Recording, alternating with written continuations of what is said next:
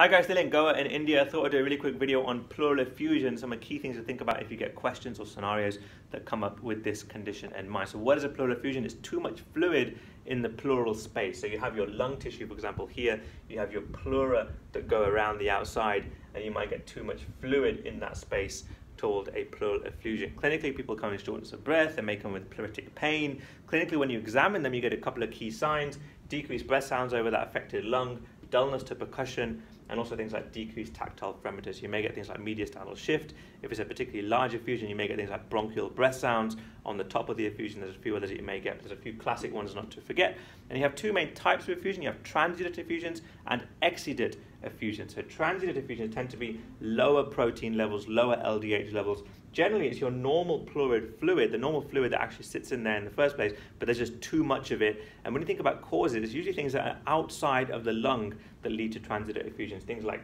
cardiac failure, things like liver problems like cirrhosis, things like renal problems like nephrotic syndrome, for example. So that's your transudate type of effusions. Then you have your exudate type of effusions, generally high levels of protein, high levels of LDH, generally thought about by fluid that's not normally in the lung, so extra fluid that's produced, things like extra protein fluid, things like blood, for example, but something other than the normal fluid that's normally in that pleural space. Think about causes inside the lung when it comes to exudates, things like infections inside the lung, things like malignancies inside the lung, for example. So pleural effusions, too much fluid in the pleural space.